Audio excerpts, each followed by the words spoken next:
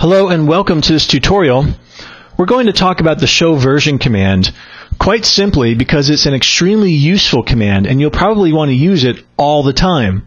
Not only does it give you information about the hardware setup, but it also tells you a lot of information about the software running on the router. And it can also be used in troubleshooting purposes.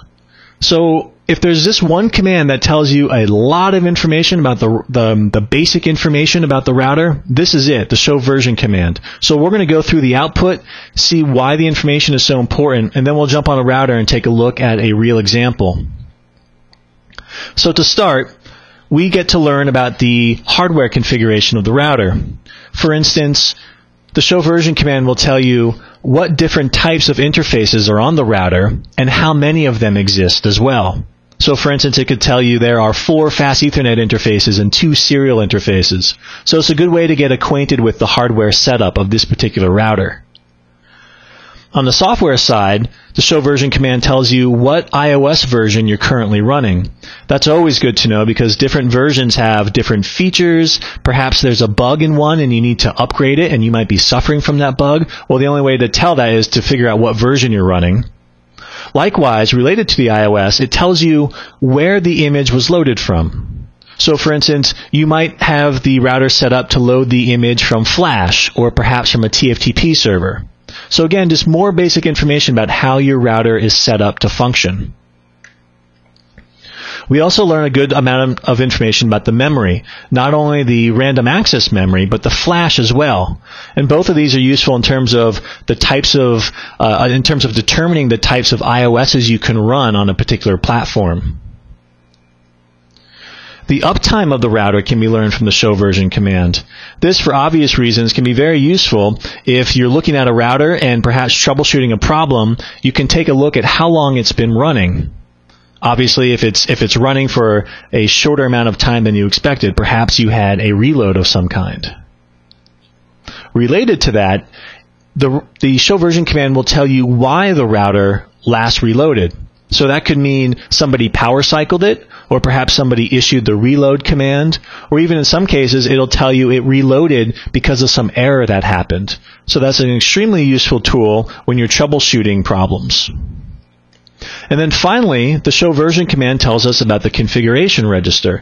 If you haven't yet checked out that tutorial, please do so. The configuration register is in charge of determining not only the iOS and how it's loaded, but also different configuration files. And it's a very powerful tool. Well, you can confirm how your router's configuration register is set up just by looking at the show version command. Okay, so there's a lot here. Let's jump on a router and issue this command and take a look at the output. So from the router command line, I will issue the show version command, and we will start from the top and work our way down. So immediately we start to learn about the iOS and the version. So here we're running version 12.320. Just below this is some technical Cisco support information, and we can skip over that. This next section here, though, is important. Here we're learning the version of the Bootstrap program on this particular router. Now keep in mind the Bootstrap is used to help us load the actual iOS. So not only knowing the iOS version, but knowing the Bootstrap version is important, sometimes because there are requirements of an iOS requiring a certain version number of a Bootstrap program. It depends. Usually this falls into the category of when you're upgrading routers. So this kind of information is helpful in an administrative sense. So moving down some more, we see that router 1 has an uptime of 34 minutes.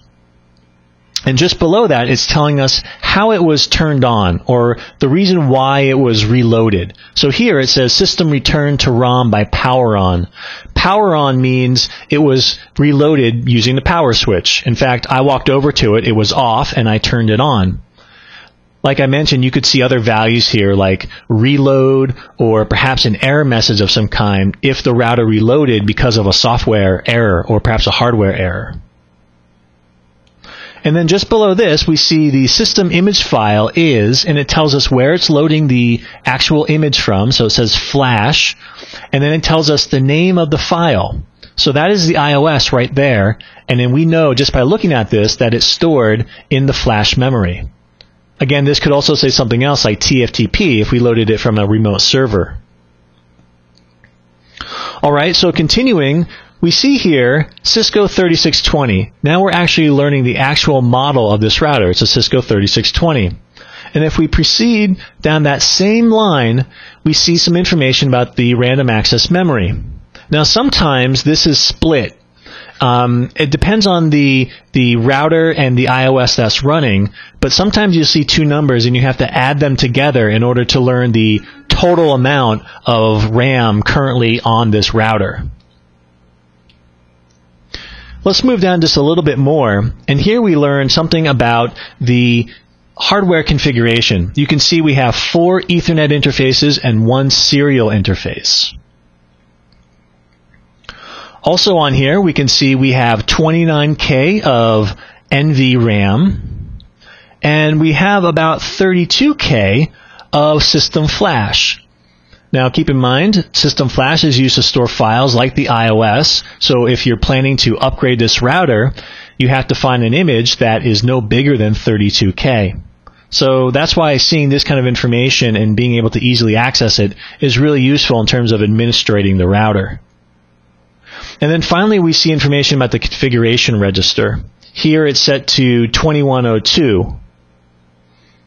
If it had changed, not only would it tell us the 2102, but it would tell us what it will be the next time the router loads. Again, take a look at that configuration register tutorial for details on that. Okay, so that's it. That is the show version command and all of the useful information it tells us. This differs obviously from router to router, so if you have a few in your lab or access to some elsewhere, log in and issue this command. It's a great way to initially get acquainted with the router you're working on, and it's a good idea in the beginning to issue this command as soon as you log in. That way you know what you're working with. Okay, thanks for watching.